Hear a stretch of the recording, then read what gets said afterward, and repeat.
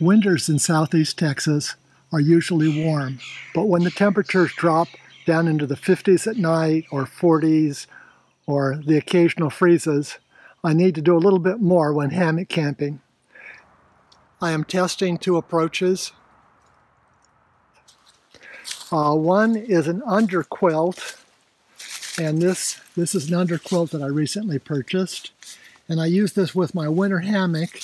And this is a custom hammock that Billy Joe Denny made me, and it has two bottoms in here.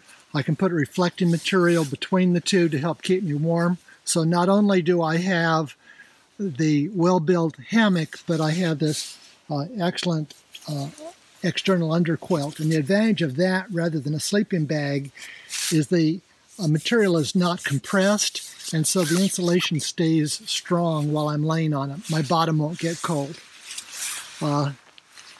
Pillow, and then if it does really get cold, I've got a down comforter. I also have a little down jacket to wear, and my Soul Escape bivvy. Now you've seen this in other videos. I use this often in the spring as my only sleeping bag. It's breathable and reflective and keeps me pretty warm. So with all of those things, in this hammock, it should be really nice. And if it really got cold or rainy, I'd put a tarp over the whole thing. But that's one approach that works. I'm testing a second approach that I think is going to work just as well, and that is using the sleeping bag on the outside of the hammock. This is an inexpensive hammock that doesn't have a bug net. Oh, I modified the bag a little bit, and I cut a little hole. If I don't need that hole, I can close it off, as I have an attachment here that I can tie to the other end. the insulation's not compressed because it's around the outside of the hammock. So that should keep me warm in the same way that this one does. And then this is attached to the end. I use very simple knots, and then I put a stick in it to hold it in place. It's a quick release knot. On this other hammock, I'm using another system. This is a Dutch strap. It's with a Dutch clip that you just pull it and it tightens and has a quick release. The hammock here has a structural ridge line, so no matter what the length is between the trees, as long as that ridge line is tight, I have the angle of the hammock I like. And you can adjust this so that if you want it flatter, then you just change the adjustment right over here.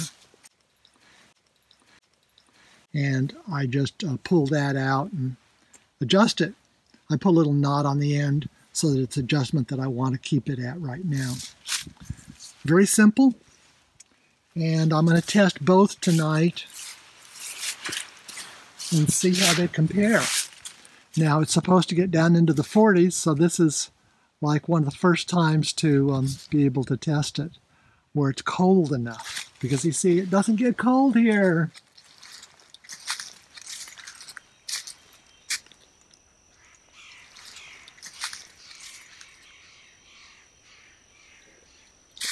I added a spreader bar at the end of this hammock, and that should make it more comfortable. It'll give me more shoulder room. Why do you think I put shoes on posts like this when I sleep in a hammock in a semi-tropical area? Wonder. When the sun goes down, it'll be time for the big test. I don't know, I might have to stay here 2 nights to decide. This little hammock here, or that hammock. What underquilts do you use? I have an old, and I've used it forever, and I love it to death. Jacks are better. And then he's sporting the... I'm using the underground quilt Zeppelin. My overly complicated setup here, I've got a pole mod, a dual pole mod underneath. I've got it in porch mode. Of course, on the Tato stand.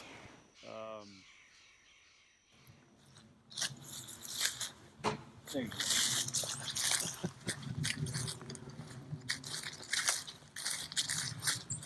Do it again. That was a lucky shot. Do it again. I've seen him do it a few times. Do it again. It's like a magician. A magician never repeats his... Yeah. Mike the Magnificent.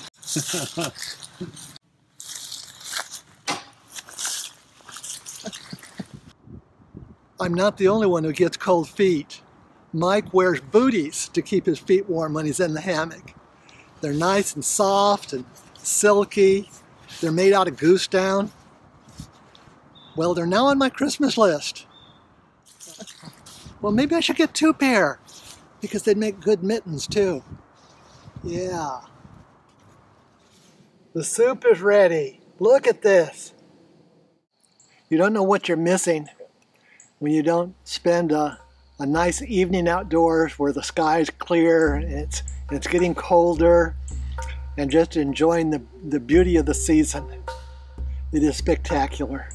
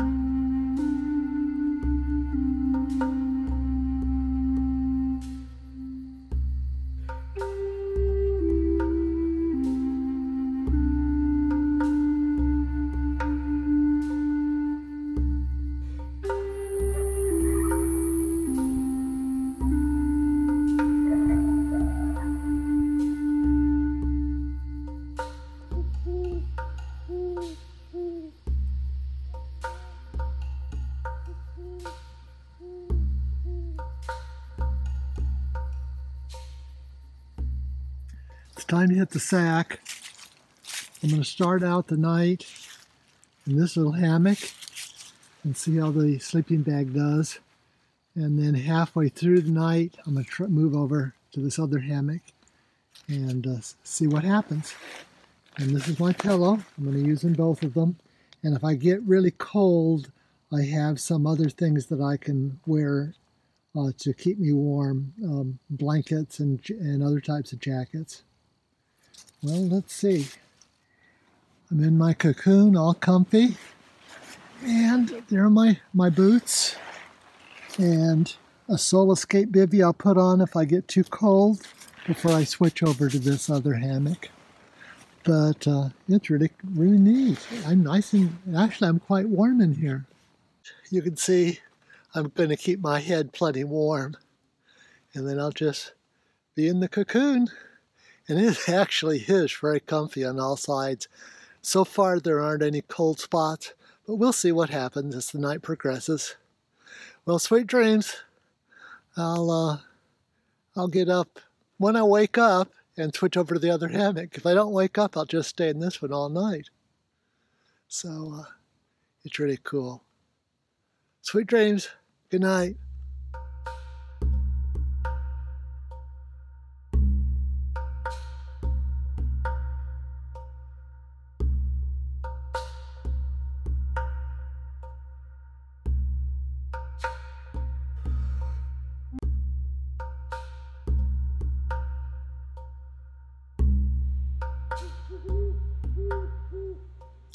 Hi guys, I just woke up after a few hours. It's around midnight, and this hammock is very warm, very warm. There are no cold spots at all. What I do find is it's a little bit too confining. This is a mummy bag, and because it's in a hammock like this, I'm not able to turn very much at all. It's a little too straight for my back. If I were to use this all night long, I'd want to put a little pillow under my knees so I could bend them a little bit more. But I give it a thumbs up for being nice and comfortably warm with no cold spots. So I'm going to get up and then go over to the hammock next door. I'm in the other hammock. You can see what a nice large palace this is. I did put a down comforter in to cover me because I'm open to the sky and I'll radiate heat through the sky. So that should keep me comfortable. But you see I can move around in here. I can be at an angle, bend any way I want. This is fantastic. I love it. It's a little cooler. But no cold spots. It's just colder to the sky. That's why I feel the radiation of my heat to the sky. But we'll see how it gets a little later. Good night, guys. Sweet dreams. I'll let you know in the morning.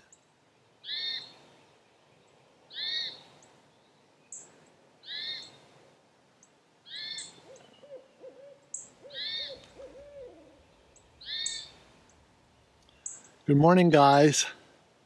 I slept pretty well. It got cool last night, though.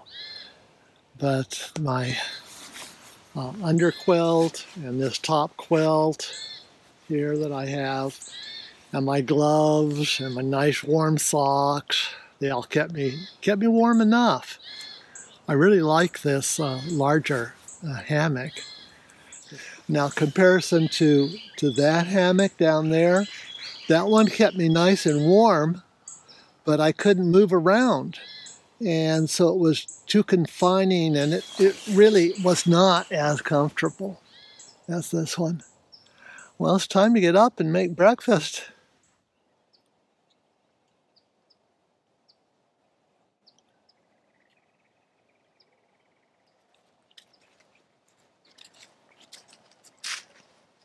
It's going to be a beautiful day.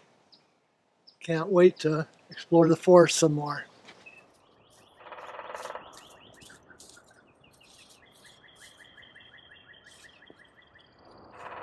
It has a zipper on the bottom, and so this should work really well because it's rectangular in shape rather than a mummy bag.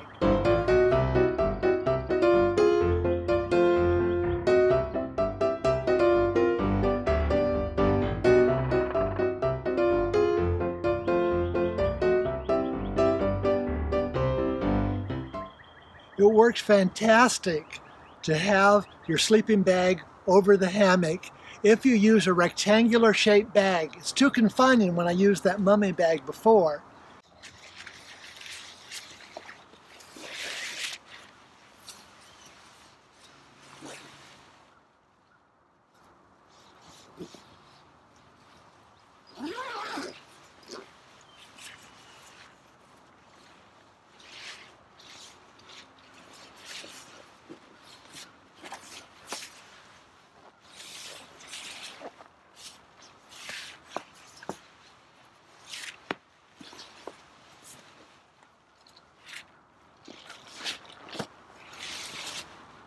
I can sleep sideways, I can move my feet, I can use the hammock just like I normally would, but everything is toasty warm.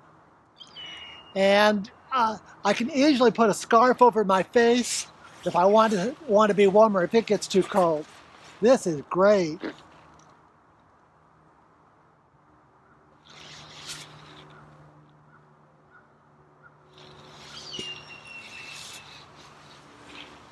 I've got my knees up now, no problem at all, plenty of space.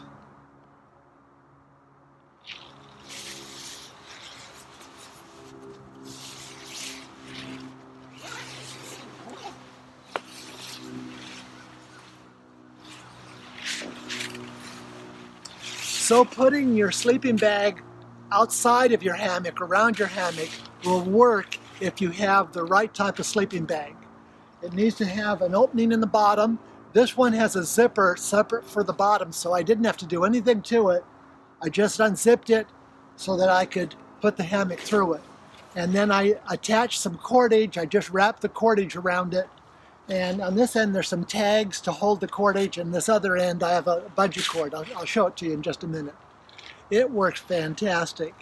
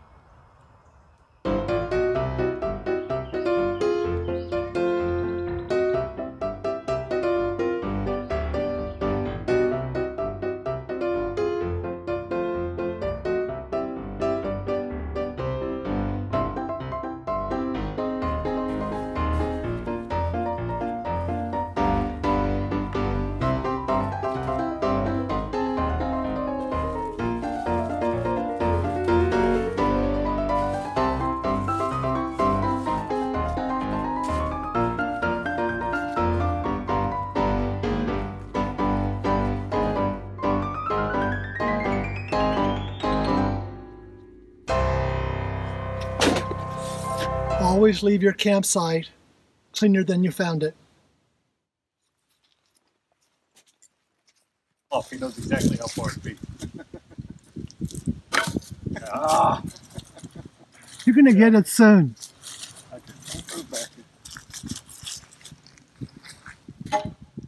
There you go, a little Okay. from the ground. It ricocheted. A little distance from the ground. It ricocheted. No, it still made it. They achieved the goal. Congratulations. See, he does the adjustments at the tree end, which I've never seen.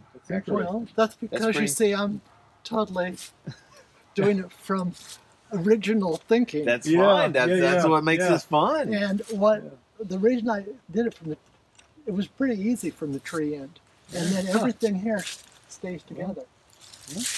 Oh yeah. The only thing I had to adjust is I have to cut a couple times before I got it. Well, you want to see a worst case example of original thinking? Come look at his setup. Yeah. His takes about a day and a half and a U-Haul trailer.